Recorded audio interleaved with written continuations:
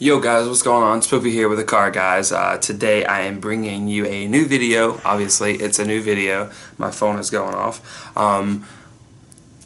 We seem to have a problem in the game right now. And as you see in the title, it's the problem is lose one turn.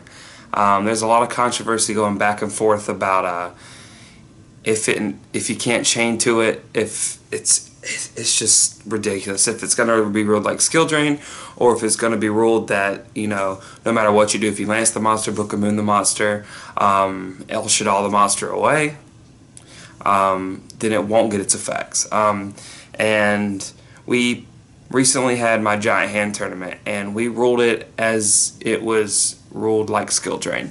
Per Robert Wakeland, I think that's his name, he came out in the forums or on Facebook somewhere and specifically said disregard the 150th YCS ruling. I understand that the head judges, the ruling's at the head judge's discretion, but in my opinion, it should be ruled like that, to where it has to be ruled like skill drain. Because why in anybody's right mind would Konami make a card that is better than skill drain after they just put skill drain to 1 like they did?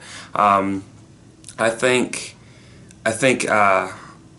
in the very near future they're actually going to make an errata and a what's that word called that all the budget players love? Reprint. That's the card.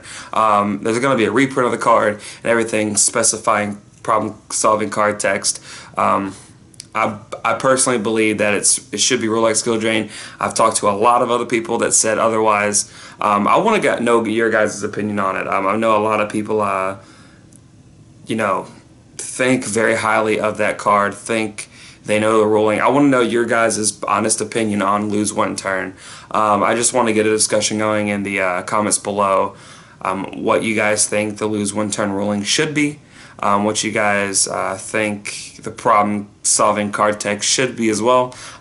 If you think you can crack down the problem-solving card text in a little box for the card, be my guest. Put it in the comments below. I'd love to know.